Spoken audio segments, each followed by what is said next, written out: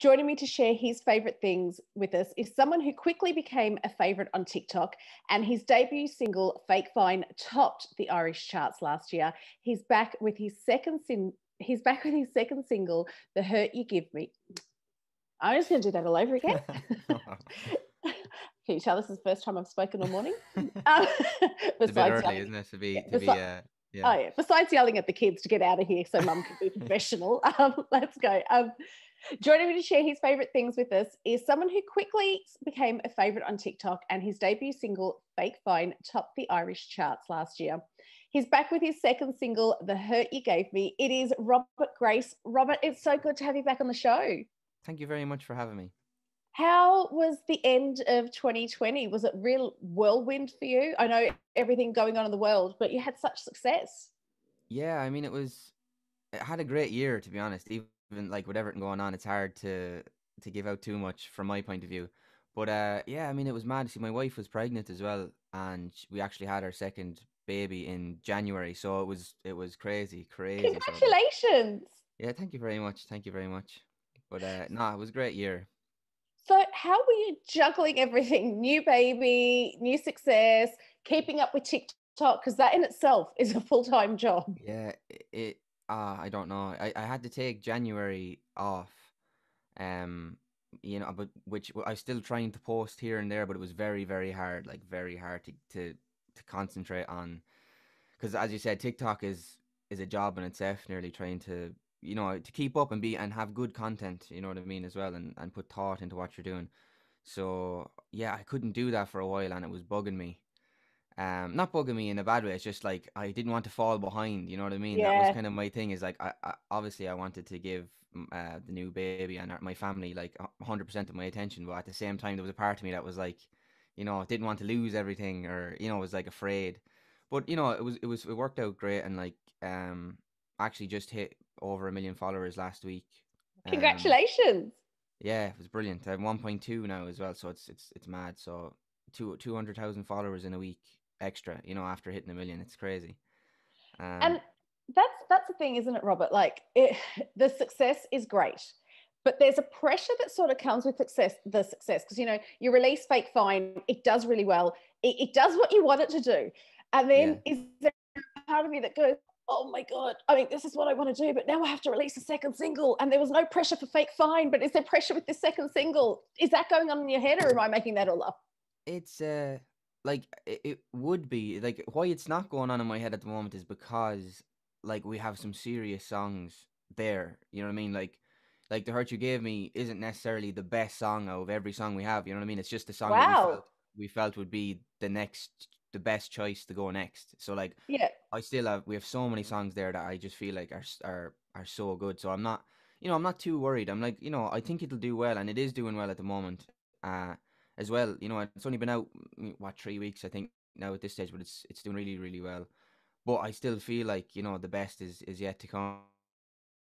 So it's exciting, and I'm not too worried, which is great. That's not worrying me too much anyway.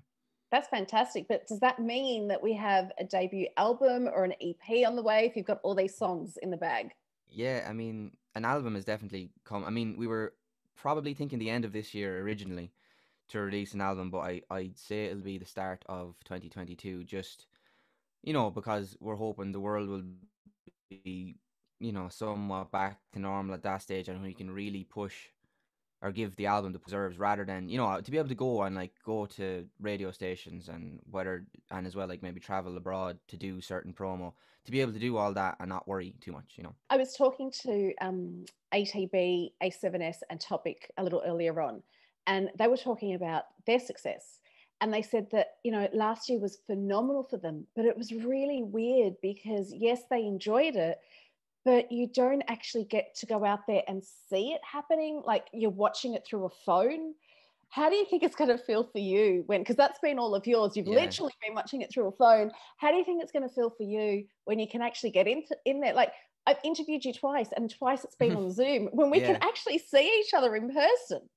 Yeah, I know. It's I mean, I'm really looking forward to going back into it. Like I was only saying this the other day, like going into radio stations. I really love it. I just love, you know what I mean? I love the whole setting, and I mean, I just enjoy that part of music. Like, traveling around, going in for interviews, actually speaking to someone face to face. I mean, it's still good that we can do it this way, but Yeah. you do miss have like actually being in there. Um, yeah, and like it is weird. I mean, I still feel just exactly the same. I mean, I'm not doing anything. I'm just very ordinary. As in, I have, my wife. I have two kids. I'm just trying to get through every day, trying to keep everyone entertained. Uh, you know, and that's it. And again, I don't see that because you can't go anywhere. Even like say going down to the pub or something, and people might say something to you. Like I don't. There's none of that either.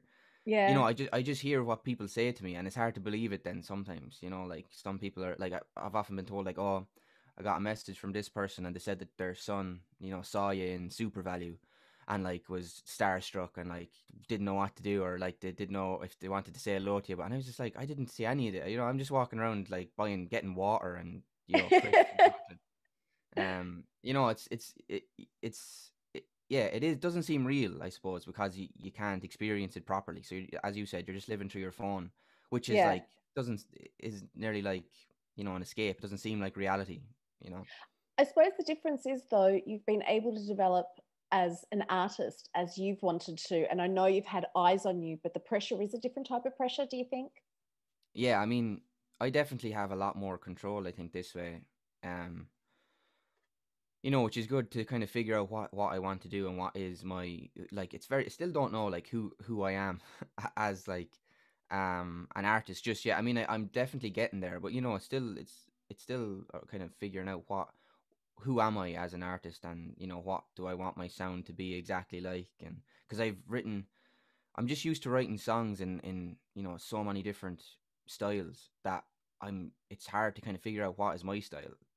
But do you know, I think I've spoken to a few people who have mentioned that. And I think that's the great thing now. You don't have to have a particular boxed in style. The style is Robert Grace. And whatever Robert Grace wants to give us, we're happy to True, yeah, receive yeah. it. You're happy to put it out there. Yeah, I mean that's very true as well. I mean, I would like to have a bit of everything on the album, like not go mental, but like a bit of a bit of everything. I think would be Yeah. nice. Have the kind of ballads, have the pop songs, maybe have a slightly dancier song in there. Have I'm happy to maybe a receive that. I'm yeah, so happy to receive that. So, yeah. That's what I'd like. I mean, but I think there's a way of doing that while still keeping everything very similar. You know what I mean? I think it's just yeah. a case of you know figuring that out as well. But I think it can happen. Yeah, so do I. Now, listen, we want to. I know you're still trying to figure out your style. We want to find out a bit more about you, though, through your favorite things. Are you ready to get straight into it? Yeah, let's go. What TV show are you obsessing over right now? It's mad because I go through phases of being obsessed with this specific TV show because like I'll watch it religiously for a while and then I won't watch it for a couple of months and then I'll go back into it again. But Rick and Morty is like one of my all time favorite TV shows, and it's one of those shows that you could just rewatch. Like you'll find new bits in every episode every time you watch them. So I'm obsessed with that. Your favorite book? This is a weird one. I don't usually read books because I never usually get time to finish one. So like the last book I read was like properly was probably in like primary school, and it was called like the Legend of Spud Murphy or something like that. So it was like it's been a long time since I've actually read a proper book. So I don't necessarily have a favorite book, Yeah, unfortunately. you've probably read more children's books than you have adult Oh, books. definitely. Yeah, Yeah. there's like the pop-up Peekaboo Monsters is probably my favorite book at the moment. So Oh, I'll give you a kid's book that you should get into. It's called Do Not Open This Book, and it's by an author called Andy Lee. He's an Australian radio host, and we are obsessed with it in this house. There's four of them, oh and they're really? worth getting. Yeah, they're so Definitely. Yeah, yeah. yeah. Yeah, I Uh, actually loved kids' books. oh yeah, and then we feel like we're reading at the same time Yeah. too. um, your favorite film? This was a hard one. I think I'm gonna go. I have loads of favorite films, but my like one I could watch over and over again is What We Do in the Shadows. Did you ever see that? No, it's like it's a New Zealand. It's Oh meant to my be God, like Taika Waititi. yeah. I think Yes, yes. yeah, yeah. But it's it's about like a group of vampires that flat together in New Zealand, and it's meant to be like a documentary, and it's actually it's so I love the New Zealand humor in it. Like it's so good. Actually, anything by Taika Yeah, is true. fantastic. And Yeah, then yeah, he went very. on to make, if people are going, the name sounds familiar, I'm not sure about these films, the director behind Thor, the best Thor out there, Thor Yeah, yeah. Ragnarok, was it? Isn't that Yeah, it was mad? Thor Ragnarok. Yeah, Yeah, and when you watch it though, you realize it. I think when you know that he did it, and then you watch it, you're like, oh my god, you can feel him off it. I think it's so yeah. Anyway, he's yeah. really good. What song should everyone have on their pumped up playlist? It's this song now is "Bad Girls Don't Cry" by The Night Game. I think it's such a tune. It's a real '80s feel to it, but it's such a tune. Do you have a favorite album? I have a few, but my all time favorite album is I think "From Under the Cork Tree" by Fall Out Boy, back in the day. Do you know, this is why I love doing favorite things, because half of the stuff you're telling me I would never have guessed. I think you get to learn a lot about people through their favorite things. Do you have a favorite podcast? I do. It's weird. I don't know if you ever heard of it. It's called the H3 podcast. No, what's that one? Yeah, it's just basically they don't necessarily talk about anything in particular. They talk about anything really.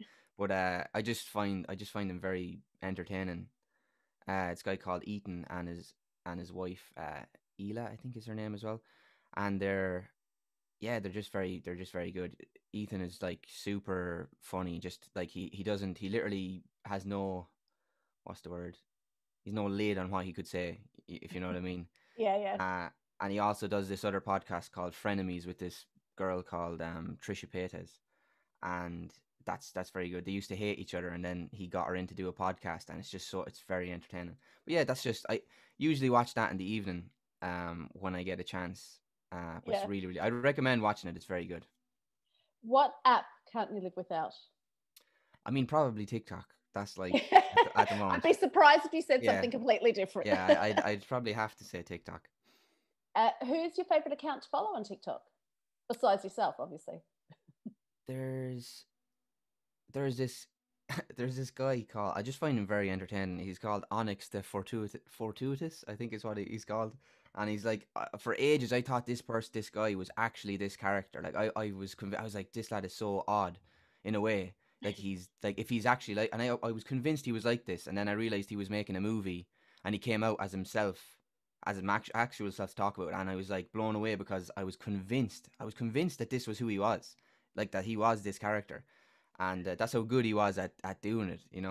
It's this guy who used to, whenever on the news that people were say something happened, he'd go down and he'd be one of the people who witnessed what was going on, and so you should look him up if you can. Onyx the Fortuitous. He's hilarious. Cool. We all need a bit of a laugh, so I think I'm adding him. Yeah. And I think this is an obvious one, but I'll let you take it. What's gotten you through lockdown? A good, like my family definitely, and I think TikTok as well. Like as in being able to to make music and to post. Like what I love about TikTok is that you can do something every day and you get a reaction straight away, and I think that's kind of give like at the start anyway, it gave me purpose. Like to kind of keep doing something, and in a routine. Like I used to get up in the morning, get breakfast, go up, do a TikTok. That was what Yeah, I did for every day for like 2 months at the start. But now, like, definitely my family as well. 100%. Like if I did, like, if every day is different. Like you can't plan any day really with I feel like with kids, because you just don't know where it's going to go. no, you um don't. because like my son is 3.5, and I don't know what way he's going to be every day. It's just a roll the dice and see what happens. So so that's what it's kind of, it's nice as well though, because you don't know what to expect. I think that's Yeah, what's good, and that's exciting, and you're always kept busy, I think, with kids as well. So you never have a moment to just like wonder what's going on. You're well, look, kept busy. enjoy spending the time with your family. Can't wait till we can steal you a little bit from them and actually have these conversations in person. Robert, it's so great to see you doing so well. Thank you very much. No, I'm definitely looking forward to coming up at some point when possible. I can't wait to have you in studio.